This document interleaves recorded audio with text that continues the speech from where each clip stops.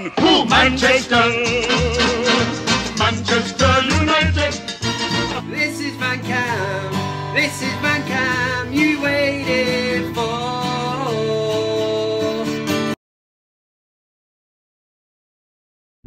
No, Steve, I said hire me a vehicle like for like. What is this piece of shit? Can't even put the flag up, man. It's that small.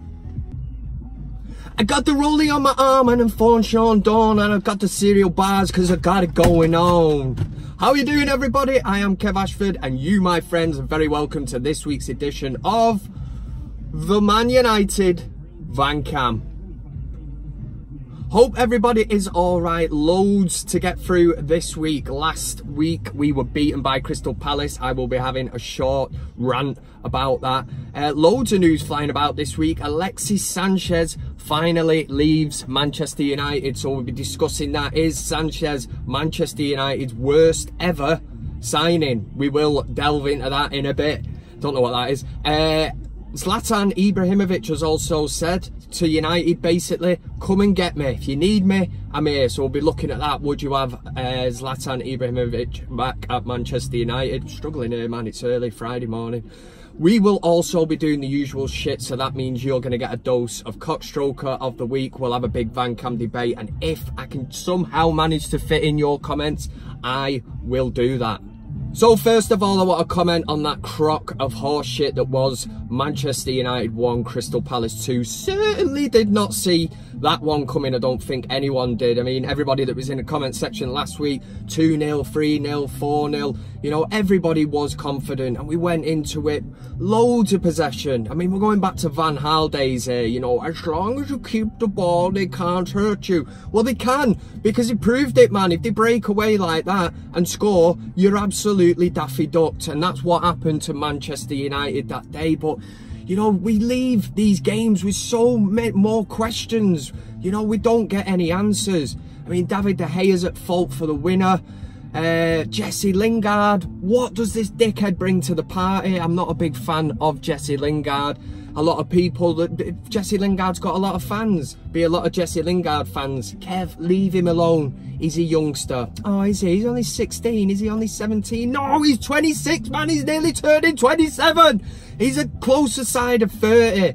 Oh, and everybody just backs him up by saying he's a young lad. Give him time. He does not deserve to be in this Man United team. He should be in there on merit and performance. And he's just not bringing anything to the party. Rashford, you know, is in and out of games at the minute. And why? Is he taking free kicks? Do you know what I mean? We're going to have to start issuing warnings to the people, the United fans that sit on Rose Head of the scoreboard end and the Stretford end. You know, because when Rashford takes these free kicks, they're getting pinged there. You know what I mean? There could be kids there. We've got health and safety here, man. The ball's going to hit them on the head or in the face or something. It's just absolutely no logic to Marcus Rashford taking free kicks for Man United. I don't understand why they persist with letting him do that. But yeah, the result as a whole was a shocker. Couldn't actually see it coming. I mean, when Dan James got the equaliser in the 88th minute, I'm thinking, if there's one team that's going to win this, it's Man United. We're going to proper go for this now. We're talking Fergie time. And it just never happened, man. And we got caught on the break, sucker punch, and it just sucked the absolute life out of us. But that's all I'm going to say on that matter, because that game, it's dead to me now. Do you know what I mean? I got it out of my system. I had a right good drink after it. Still hungover from it now, man. That's... Anyway, right. A few other things to talk about. Man United making the news this week. A.S Roma have taken Chris, or Mike, Smalling on loan and even paid a couple of million for the privilege of it. Oh! Ed Woodward, what a man. How do you even construct a deal like that? Who would take Chris Smalling on loan? I tell you who.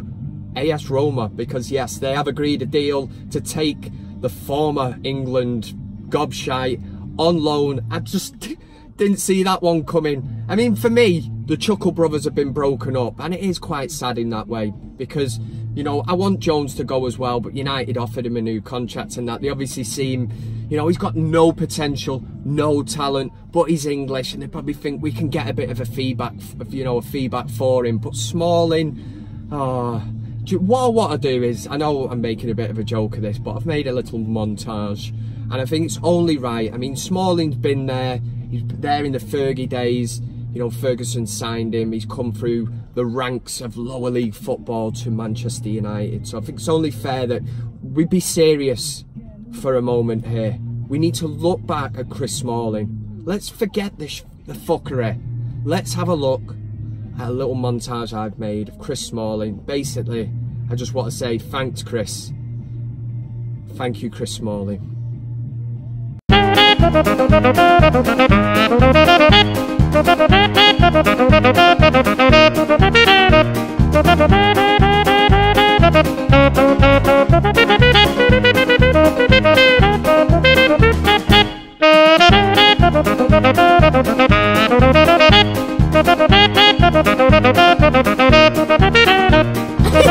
So there you go, there's Chris Smalling's best bits, or probably the worst bits. Well, they are the worst bits anyway. My personal favourite is the first one where he sort of goes to head the ball back to the keeper and drops the worm on the floor. Oh yeah, Chris the gangster Smalling.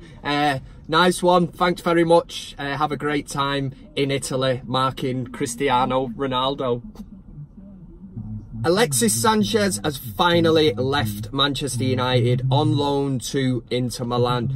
I will be getting your thoughts on this in a bit, and I'll be giving you my thoughts on it in the big VanCam debate, where I will be asking the question, is Alexis Sanchez Manchester United's worst ever signing when you take everything into consideration? But yeah, he's gone. The best thing he ever did was play Glory Glory Man United on a piano, and it's debatable whether he even did, you know, with editing and all the shit that you can do these days. So yeah, he probably didn't even do that, the useless tit. Other news, Zlatan Ibrahimovic issues a come get me play. Yeah, a bit of clickbait here, but no, he has actually said, if you need me, I'm here, come and get me. So I'm going to throw this one out as well. Zlatan Ibrahimovic, would you have him at Manchester United? The return could be in January, and in a position where we are very, very lightweight. If, well, as proved, Martial's been injured against Crystal Palace last week, it leaves us lightweight up front big time. And it's the thing that mind boggles, man. How are Man United working at the minute? We sell Lukaku for 70 odd million. We do not replace him. Not even a backup player in the squad. You know, it's obvious that we need a creative midfielder. Bro, what the fuck is wrong with me, man? Right, composure. Bruno Fernandes was said to be on United's hit list, and United were looking at him in the summer. Why was a bid never made, man? That's exactly what we need in that midfield. We lost Fellaini, and yes, I took the piss out of him, but at least he was a very, very expensive plan B, wasn't he? And at that game against Crystal Palace, it did cross my mind. I thought, do you know what? If we had the Bush here now for the last 10 minutes, we just throw him on, get them elbows rocking, backing into defenders, just cause all kinds of mither. And, you know, we lose Herrera on a free transfer. We haven't replaced a midfield player in that area. So how can Man United be stronger this season going forward as an attacking force? So many questions. You give me the answers, because I'm searching for them. Right, that's the start of the show. Done and dusted. Apologies again for the setup, but we're just going to have to deal with it and work through it this week. I don't know when I'm getting the other vehicle back. I'm very distressed about it. But we are going to go straight into the big VanCam debate. I did mention earlier we're going to do it on Alexis Sanchez. So with that in mind, is Alexis Sanchez Manchester United's worst ever signing? We get into it now in a thing we call the big VanCam debate. This is now John Vallandigham's moment. He's got a VanCam t-shirt on, and I roar, the big VanCam debate! Let's spin this shit! The big VanCam debate! Who needs a green screen? Okay, so this... Come down. This is the big VanCam debate. Now, last week we did it on Lukaku. Basically, Lukaku was talking all kinds of horse shit and saying he was made a scapegoat along with Sanchez and Pogba at Man United for United's bad season. And I threw the question out and said, what the fuck off? Was Lukaku made a scapegoat at Manchester United? It was straight to the point. It was a simple yes or a no. 97%, I think it was 98%, said no. No chance, Lukaku. Stop talking shit, man. You were not made a scapegoat. You made yourself just look like a dickhead by having a really shit first touch. And yes, you scored a lot of goals, but you didn't do it in the big games. That's what people were saying in the comment section, which really does lead me to think, who are this other 2% that actually, well, probably maybe Lukaku watched it, maybe Sanchez watched it, that could explain it. If not, and if you actually think that Lukaku was made a scapegoat, then I want to know what kind of shit you're drinking, because I need a couple of litres for that for this weekend. Kev's gonna go proper chicken oriental. Anyway, this week, and like I did say earlier, we are talking Alexis Sanchez. I want to know, do you think Alexis Sanchez is Manchester United's worst ever signing? And I know a few people are going to jump in here, you know, Roy Keane, Alfie Inga Haaland, two-footed on me, but I'm backing away and I'm saying, whoa, just hear me out for 1 second. I know you're going to throw in the big names, but I want you to think, money-wise, yes, it was a £20 million fee, but this mofo has been picking up. Here's the phone. I'll continue this in a minute.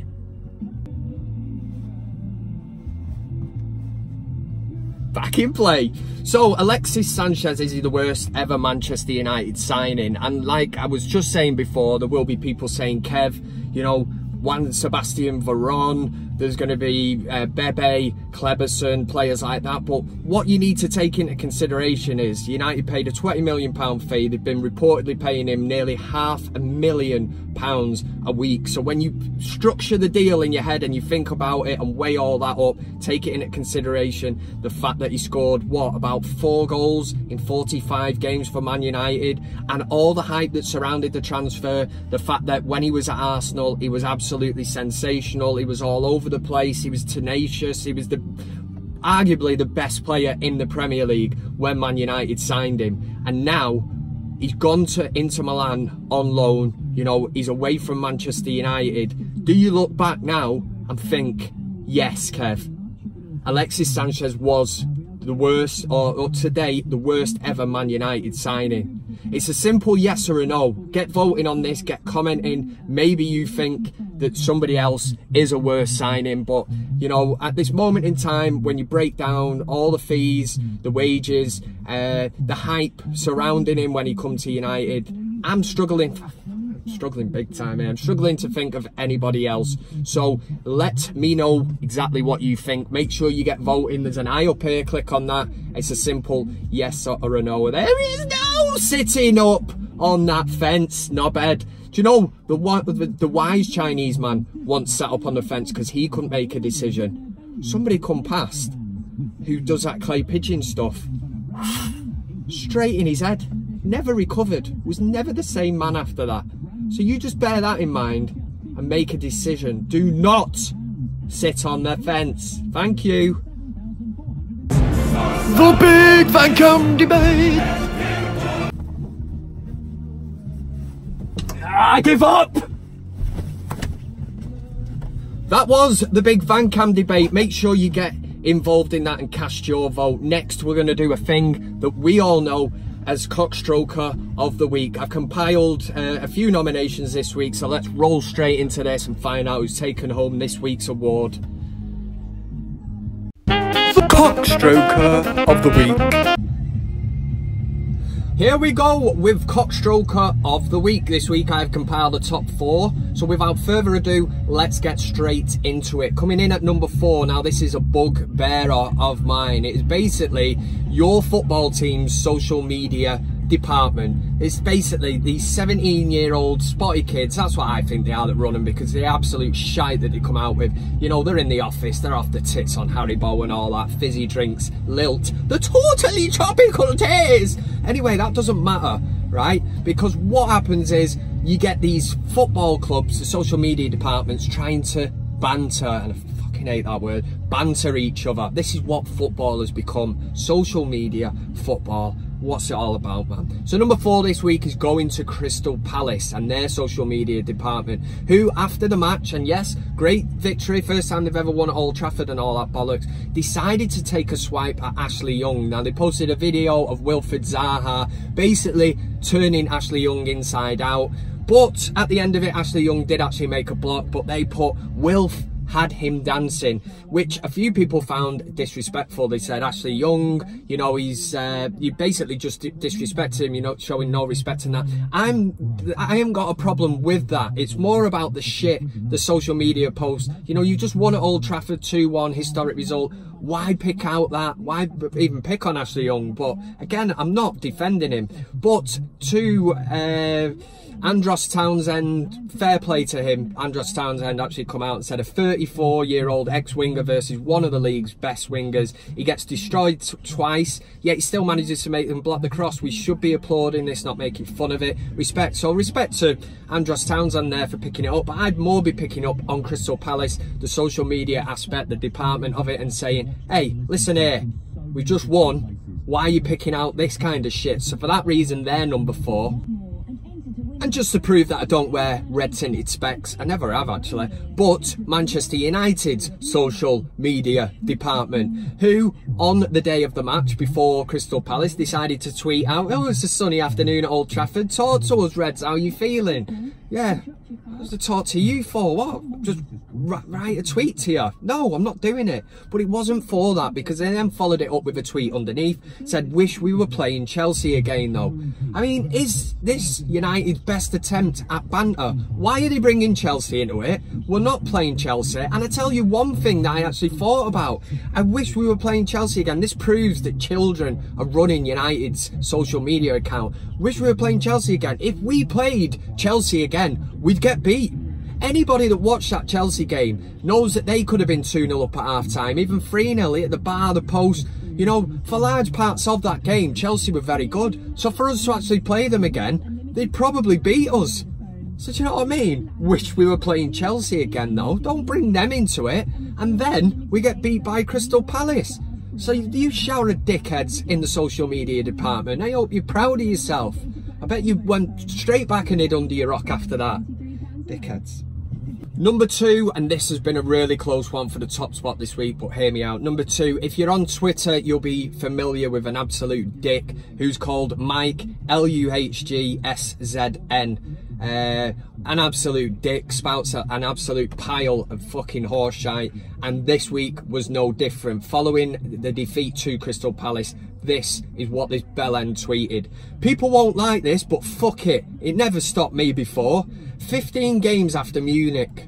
3 wins, 3 draws, 9 losses. Ollie's last 15. 3 wins, 3 draws, 9 losses. This man is literally as bad for a football club as half of your team dying. Hope this helps. How the fuck would that help? And how do you even get into your thick fucking head that you would mention the Munich air disaster with Ole Gunnar Solskjær's last 15 games in charge at Manchester United? That is just pure coincidence. The man is literally as bad for a football club as half of your team dying. Down with that kind of shit. Do you know what? I'm fucking fuming about this. And a lot of people are. I know he's had death threats. Okay, so number 1 this week goes to the man who I believe is basically pivotal and the main reason that Bury went out of the Football League this week. It was absolutely heartbreaking to hear all the stories of fans, and I think you have to look at it and think, if this happened to you can't imagine it until, you know, if Man United basically all of a sudden, you know, went out of the Premier League and we never seen him again. You just don't know the knock-on effect. I mean, this is your Saturday, your Sunday, every single week. You know, you build up to the game, you talk about it and that. To have it taken away from you, I can't even imagine how these Bury fans must be feeling. But Steve Dale, absolute disgrace. He, for me, is the man that took this team you know, he's basically just wiped them out. He's mismanaged them. He should never have been able to take control of the club. Absolute dickhead. 134 years of history. They won the FA Cup twice. You know, they're a team that are not too far, really, from Old Trafford and Manchester United. A lot of Man United players have got links with Bury and that. So it's heartbreaking in that sense. But an actual interview with Steve Dale, actually, well, basically surfaced on the internet, went viral. I think you just need to listen to what the man actually says. I mean, he even mentions that, you know, he didn't know Bury had a football team. He's not that bothered about going to Bury. You know, he didn't even know where it was and stuff. It's just absolutely an absolute disgrace. And for that reason, I'm going to play the clip now, but Steve Dale, you are and fully deserve Cockstroker of the Week for this week.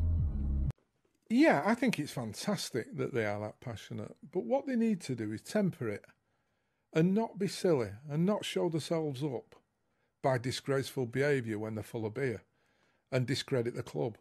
I never went to Bury. It's not a place I frequented. So, you know, for me to walk away from Bury and never go back is a very easy thing to do, because I don't do anything up there. I didn't even know there was a football team called Bury, to be honest with you. I'm not a football fan.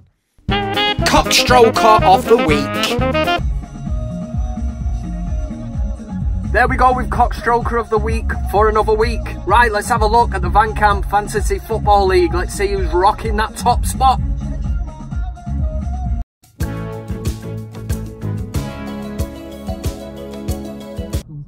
Okay, so the VanCam Fantasy Football League is in full flow and Kev is doing absolute dog shit. But less of that anyway, let's look who's at the top of the league. It's a right close one at the minute. Keely's Wheelies has gone into second place. That was last week's leader. Chandachima FC takes the top spot, but there's only 1 point in it. This has really give me the boot up the arse that I needed. In proper David Moyes style, I am panic buying. And no, I've not brought Marouane Fellaini in because that makes no sense at all. What I've done, I played my wild card. I'm just fed up, man, because I'm going to get left proper behind. If you look at me, Man Utd VanCam FC, I'm 44th. It's absolutely disgraceful, man. I keep walking to the shops down the street. There's kids laughing at me and stuff, throwing stones at me. I'm like, back off! You know what I mean? I said the other week, it's a marathon, it is not a sprint. But yeah, I'm in 44th and it's just not good enough. So there you go. Kev's played the wild card and we will have more of a VanCam Premier League Fantasy Football League update next week.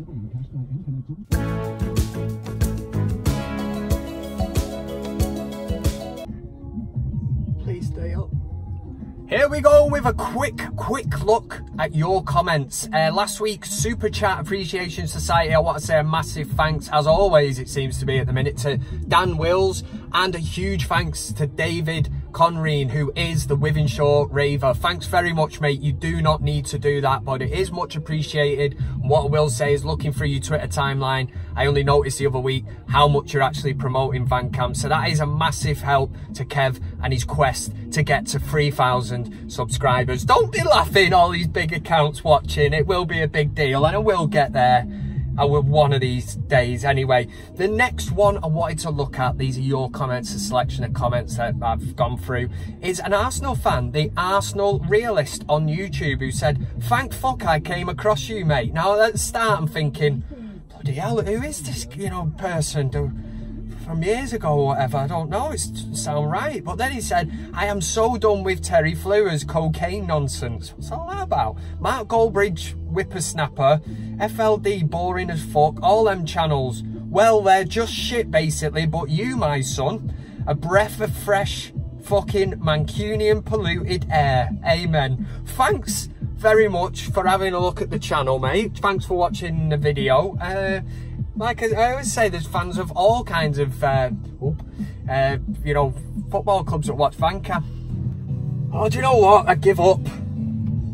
Jarvis Cocker. Jarvis Cocker was in the comment section. I don't think that is him, but he says, "Great show, Kev. Keep up the great work. Big hug." Well, do you know what, big man? Bring it on in. Come on. Let's hug. VanCam regular Robert Ingram was in the comment section and said, "The world might be in turmoil. wars, murders, destruction and icebergs melting, but in the end we got the VanCam. I think that is pretty much my new YouTube description for my channel, Boxed Off. That's more like it. Back in the saddle, it's Friday. I've had shit news last week when Man United got beat 2-1. You know, followed up by the breakdown of the wagon. But 2 negatives have been cancelled out by 2 positives. That's Chris Smalling going to Roma. And now the wagon is back. So we're back at stage 1. I'm just neutral. Anyway, Simon the Bomb on his own YouTube channel uploaded this video and said this is basically who I look like. Do you agree? This is wanker. the way. And then on the Twitter, Jason D'Souza, what a name, what a name, got in touch and said, congrats at Kevin Ashford 7 on 20,000 subs. First I've heard. Hashtag VanCam. And then, oh, there's some kind of picture of some pedo, could be Rolf Harris or the Colonel from KFC.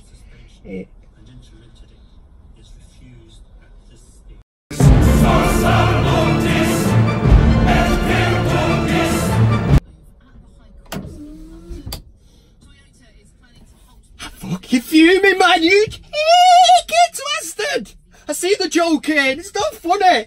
Man's trying to hit 3,000 subscribers, and this guy's trying to say that that's what I'll look like by the time that I hit 20,000 subscribers, you cheeky Twastard! But he's probably correct, he's probably absolutely bang on, so I can't really hold too much against you. You are absolutely bang on. Right, it's been an emotional one. So much happening this week. The wagon thought it was dead and then it's back from the dead. It's great stuff, man. I'm back in my usual setup. What a way to end the show. This week we play Southampton away. It's going to be a tricky tie, this, but for Christ's sake, man, we need to get back in to winning ways. Winning ways, yeah, whatever. Listen, if you've been watching live on the old Premiere thing and you've been in the chat room, fair play to you. Always enjoy interacting with everyone and all that. No, not that way. On the computer, you know what I mean? So, nice one. Stay safe. Enjoy the match. Loads going on at Man United at the minute. Make sure you get in the poll. Like the bastard video. Hit the bell end or whatever. I don't know. Just notifications or something you get informed. Listen, I'm very hot. I need to do one. You have a top weekend. Drink in moderation. Be nice to people. And work hard, yeah? And basically, be yourself. Because the world worships the original. Yeah? They'll put that under me one day and say, Kevin Ashford. See you later, man! This is wanker. the way. I said your love keep on lifting me higher and higher. Nice one for watching the video. And thanks to everybody who has subscribed to VanCam. You can follow me on all the usual social media platforms. That's Twitter, Instagram, Facebook, and Plenty of Fish. So make sure you give me a follow. Nice one if you dropped a like on the video. Make sure you subscribe. This is VanCam. Nice one.